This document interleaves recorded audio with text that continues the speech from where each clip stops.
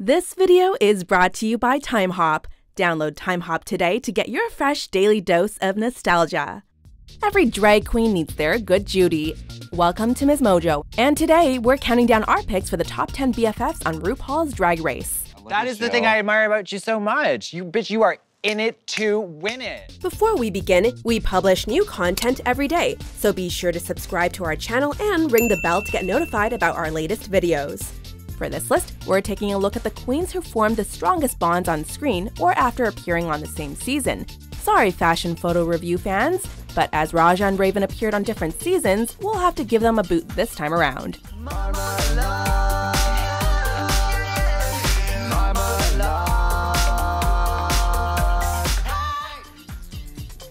Number 10. Chi and Naomi Smalls. Avant-garde goddess Chi and legs for days diva Naomi Smalls first bonded when they teamed up to win the New Wave Challenge on Season 8. I love these bitches. This is our team. Team best friend race. Serving good face and good taste, they stayed close and slayed the competition right up to the finale, when they both just missed out on the crown.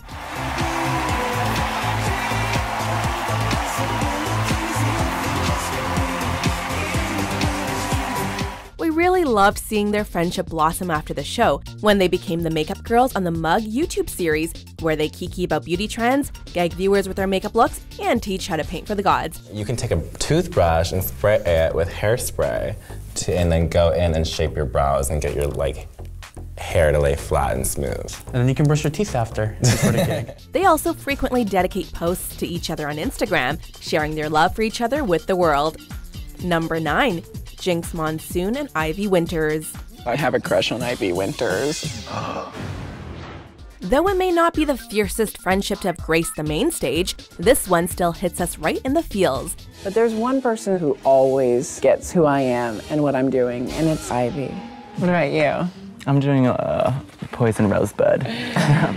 You know Rosebud is a synonym for asshole. I know. That's what I Just check it. Jinkx is amazing. I feel like I can relate to her a lot. These two cuties bonded over being the lovable weirdos of Season 5. Jinkx was the quirky theater queen, and Ivy was the circus showgirl, making for a drag queen friendship that was wholesome to watch.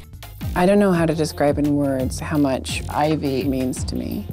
I almost think that this could be the beginning of a relationship. I'm really excited about that.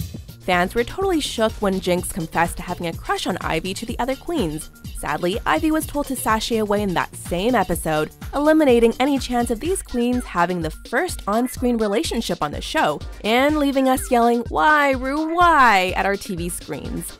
Now, sashay away. Thank you guys so much.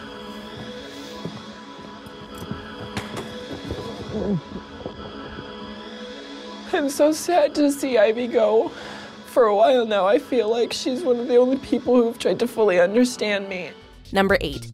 Heathers. Clearly there's two cliques going on, and one of the cliques is Shangela's Handmaidens.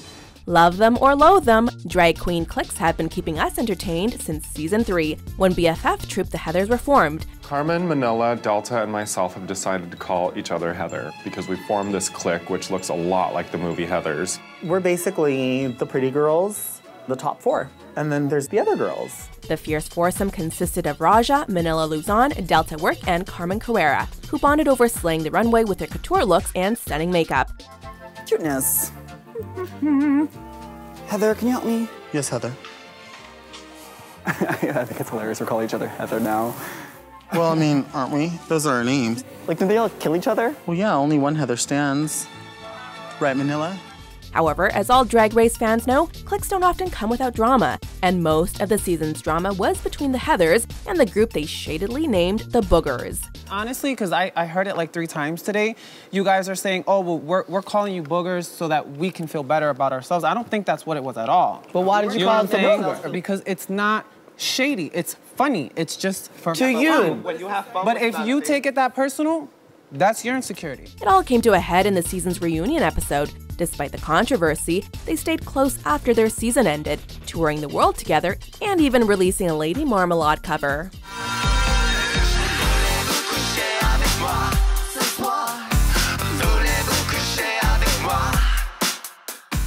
Number 7. Adore Delano and Bianca Del Rio. Adore, I'm really nervous because I think you can see your dirty pantyhose. Party! Who could forget this unstoppable duo? Adore Delano was a wild child, and Bianca Del Rio the professional veteran, proving that sometimes opposites really do attract. Bianca is doing amazing. Hilarious. She's everything I want to be when I'm 57. Just gonna kill me. After Adore had been told by the judges to start cinching her waist, Bianca showed her softer side when she let Adore borrow one of her corsets for a runway look. And so began a long mother and daughter style friendship that only got more adorable as the season continued. Adore. Yes, baby? If you don't want to get yelled at by Michelle, because didn't she tell you last time that you needed to be cinched? Yeah. And don't tell anybody that I'm being kind, but I have another cincher if you want me to lace you in it. I'm down. Okay, we'll do it. Adore's raw natural talent complemented Bianca's sharp and refined professionalism, helping them both to land a spot in the finale, as well as a friendship that we hope will last forever. Party! You're like evil nice. Like, what's with that? It's like, you can't hate you because you're helpful and you're sweet, but you're truthful, but you're a dick. Now, if you'd have said this on day one, I'd have been your friend. It's amazing we get this close and you're leaving today. What? Hate you. Number 6. Laganja Estranja and Gunn. Is this one of the most iconic friendships in Drag Race history?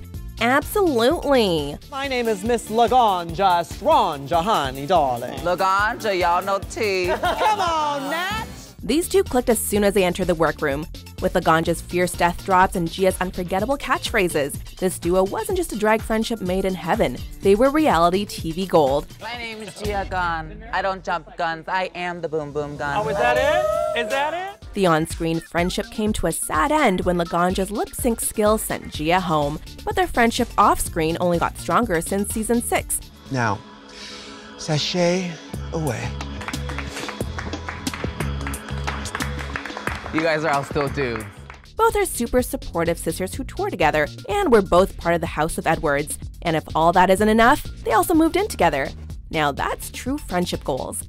I think, yeah, I do. I feel that our friendship has come a long way, friends, since we first saw each other on the show. Now I honestly feel like we're growing up together. We are. We're building our own home, and things are coming our way, Number 5. Shea Couleé and Sasha Velour. I agree. I love eating chocolate.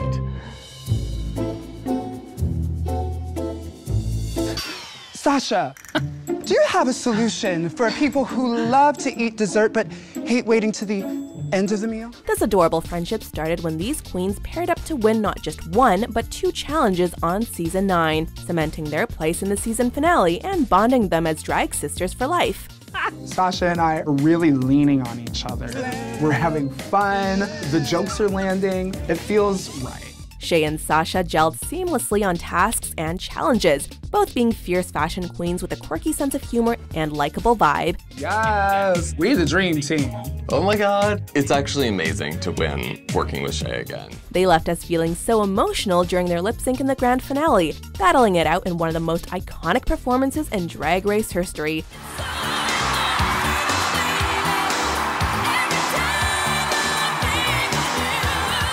Even off the show, they're still as cute as ever, or just having a good old kiki on YouTube. Another favorite moment was when Couleé's hair fell in her face, and I was like, she has vulnerability! She's gonna do bad, finally! Number 4. RoLaskaTox.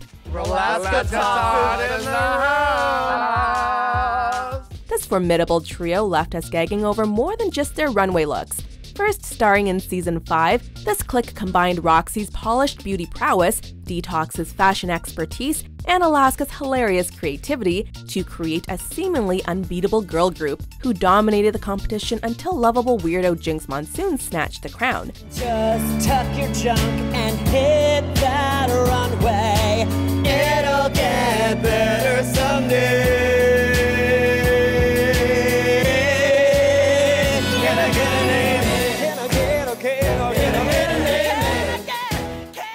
When they met again in All Stars 2, they insisted that RoLaskaTox was out of action. So I don't want us to get all comfortable because I'm really trying to stay focused so I can win the thing.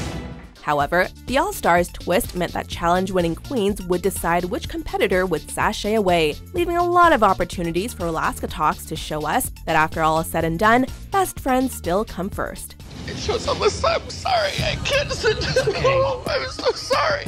But I just couldn't send Roxy home today because she did so amazing and I just couldn't do it. I'm so sorry. Don't be sorry. Number 3. Yara Sofia and Alexis Mateo. These Puerto Rican beauties gifted us one of the purest sisterhoods in Drag Race history. ¿Qué te pasa? Me quiero ir. ¿Por qué? Ay, sí, porque estás estúpida. ¿Ah? Si te lo estabas haciendo bien. Yara and Alexis were both absolute sweethearts, yet cutthroat competitors. We loved watching them support each other through every challenge, and with Yara's Echa Palante, Echa Palante! And Alexis's Bam, Bam! They created iconic characters who slayed the competition, both making the top 4. And y'all know I didn't came here to clean toilets, baby, so I became a stripper, baby! Yes, ma'am, honey. If God give it to you, baby, you better make some money. Sadly, our hearts broke when they had to lip sync against each other, leading to Yara's tragic on-screen breakdown. I'm crying because there's a lot of emotions. I was thinking too much. I'm so angry and I'm so disappointed. I'm a mess. However, this friendship was far from over. After teaming up in All-Stars 1, they proved their friendship had survived the drama of Drag Race. Yara Sofia and Alexis Mateo. Let's go, I'm gonna bring picture, man. Come on, let's do the line, baby. Come on. Get it. Ay, loca. Number 2, Raven and Jujubee. My eyes were going to Pandora. I don't look at Pandora and see a star. I look at you and I see a star. Who could forget these sassy squirrel friends? This pair were two of the fiercest queens to ever grace our screens.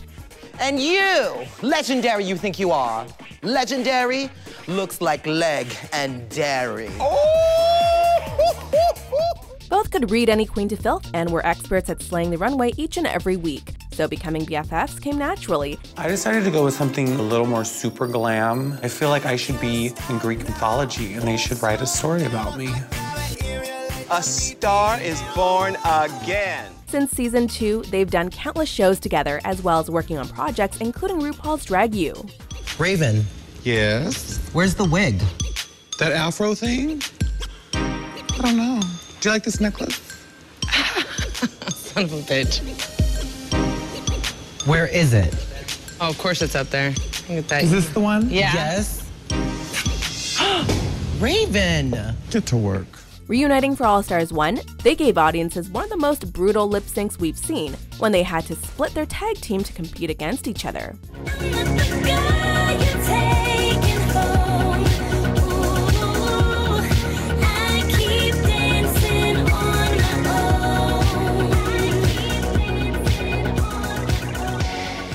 As they embraced in tears at the song's end, they cemented their place in the RuPaul's Best Friend Race Hall of Fame forever. Shantae, you both stay. Yes! Yes! Thank you so much. I say we have a top 4. I want fried chicken now. Before we get to our top pick, here are a few honorable mentions. And then there's one that says, don't let the fear of striking out keep you from playing the game. And then there's the one that says, who smelt it dealt it. And there's the one that says, it was all a dream. I used to read like Word Up magazine. I love you a lot. I love you too. I got you, all right? I'm gonna tear the roof off this place to save my friend. It's so much to me. My story's not done. And we're only on chapter 3, girl. Oh God, this much is hard. Rubies and emeralds and diamonds and pearls, gemstones and rhinestones for glamorous girls. Moonstones and bloodstones can highlight a girl. So why not be completely fierce? The house down. I love you. I love you too. And you are my best friend here. I love you too so much. Like so much. Absolutely. So much. Number 1, Katya and Trixie Mattel. What's the best part about being married to a sociopath? The constant threat of danger keeps you so thin. Ginger Minj may think Katya is her best friend, but the fans have spoken. Serious. I know. As much as I love everybody, like Katya, you're my best friend here. These two weirdos gave us life on season 7, but their friendship really touched our hearts when they started their YouTube series, where they talk about whatever they want because it's their show and not yours. It's the next best thing to actually hanging out with these hilarious queens. They're also super supportive of each other's successes, and we love watching them rib each other on Twitter like true besties. Now they even have their own TV show, making them not only BFFs, but a true power couple in our eyes. Winner, winner, chicken dinner. We've been talking all about self-love, and since Katya and I are very close, not intimately, we thought we'd give each other a little quiz. This is the bestie test. This video is brought to you by TimeHop. Download TimeHop today to get your fresh daily dose of nostalgia. Do you agree with our picks? Check out these other great clips from MsMojo and be sure to subscribe and ring the bell to be notified about our latest videos.